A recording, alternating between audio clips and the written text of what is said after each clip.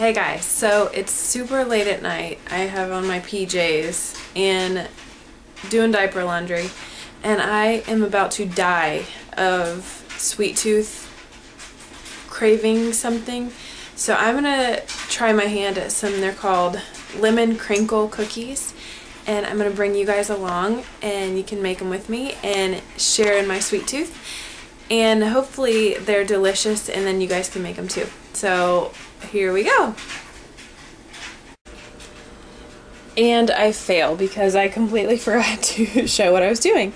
So I have preheated the oven to 350 and I have mixed together, I'll just tell you. I have 1/2 cup of softened butter and 1 cup of granulated sugar, and I mixed that together until it was like fluffy. And then I just added in my vanilla right there and my egg right there, and I'm gonna do my lemon zest and my lemon juice. I've added my baking powder, my salt, and my baking soda. The measurements are down below.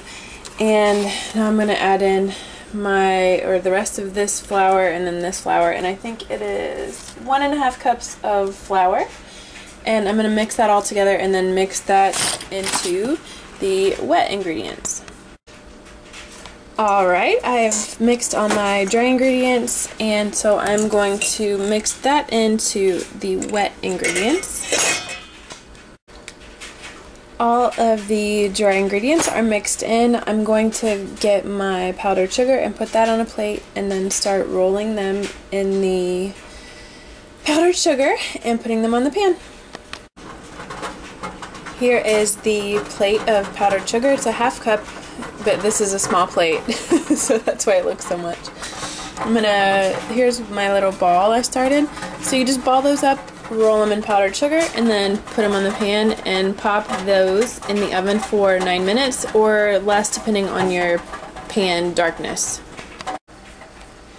Here they are about to go in the oven. Here are the cookies right out of the oven, and they just have to sit for 3 minutes and then you put them on a cooling rack. But these are them, and I will let you know if they're delicious.